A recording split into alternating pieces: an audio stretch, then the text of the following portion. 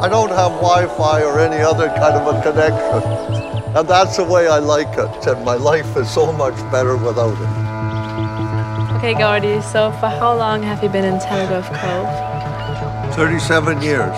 37? It's hard to believe. Yeah, it's a long time. Well, I've lived up on northern Vancouver Island since I finished school. We were in logging for over 40 years.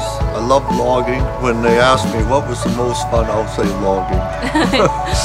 And it just happened that at that time, Telegraph Cove, the mill had shut down. And we used to come over here fishing all the time. It was always such fabulous fishing.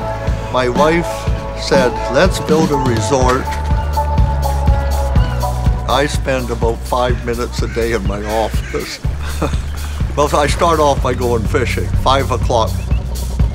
I enjoy talking to people. I love people. I don't like crowds, but I enjoy talking to them and trying to make them feel as welcome as possible. And anything we can do to give them some enjoyment. They love fishing here, seeing all the wildlife, bears, hiking.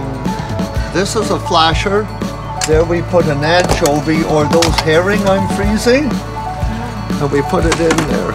I've never fished before. Doesn't matter. Yeah. We take out so many people, have never been on a boat.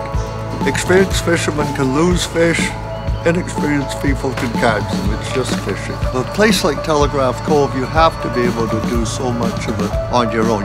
It's a full day job. It's a full day, yeah, and it goes on and there's always stuff to do. I'm very hands-on. So you take care of everything, yeah. This place gets a hold of you. Yeah, it's amazing here.